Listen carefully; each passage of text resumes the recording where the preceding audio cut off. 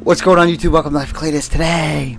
What's going on, YouTube? Welcome to Life of CLETUS. I am speed running through unboxing videos of pops that I got from my boxes. I think there's another box, pops somewhere. Oh, Post Amarin. So we're going to put these guys over here before I put them on their shelves. And we're going to open up this Disney Treasures box. SnowFlake Mountain, December 2017 Disney box. What is up with this plug?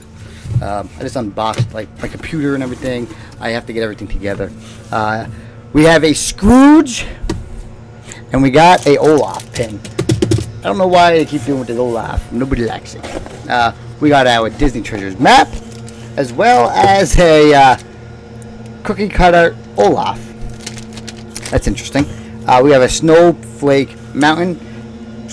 I usually sit, like I said in the last video, Funko is more of a toy company than a pop company now.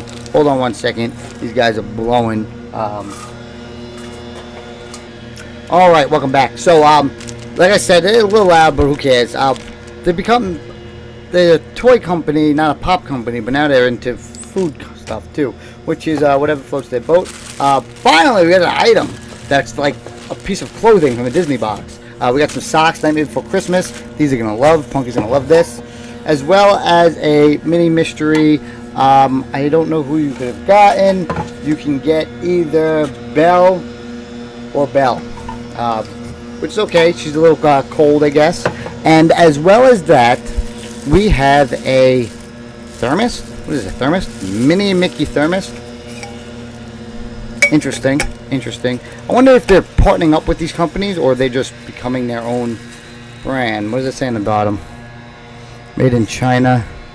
Disney's. Maybe it's part of Disney's line. And they just throw it. Disney has them in their boxes and they just threw it in this. In their stores, they threw it in this. So I don't know exactly the case. I doubt Funko is making these as well. Cost too much money. And then we have the pop. We have a Bambi pop. Number 351 from the Bambi line, and it's the one with Bambi on the ice. Pretty interesting. Let's take that bad boy out. We actually unbox our pops here because we need the space. No. Here we go. Bambi on ice. This is very. I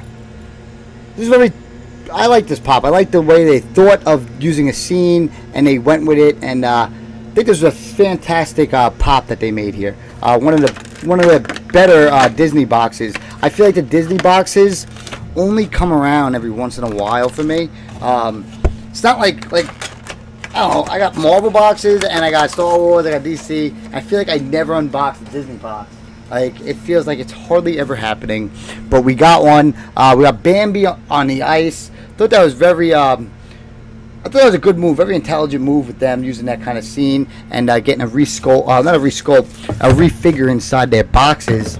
I like that a lot. It came with a lot of variety. It feels to me that, and it seems to me that the Disney boxes are becoming more of a product more than a Funko line. Like, I feel like a lot of these items that were inside here were actually from like Disney itself. They are teamed up with them, I'm guessing, to make these boxes, and they're getting help with the Disney products out there and purchase them and be able to put them in the boxes. I don't know if they're purchasing just from them and that's part of their deal, but they're definitely putting more variety in these particular Disney boxes than any other one. We have yet seen a hat, yet seen a shirt.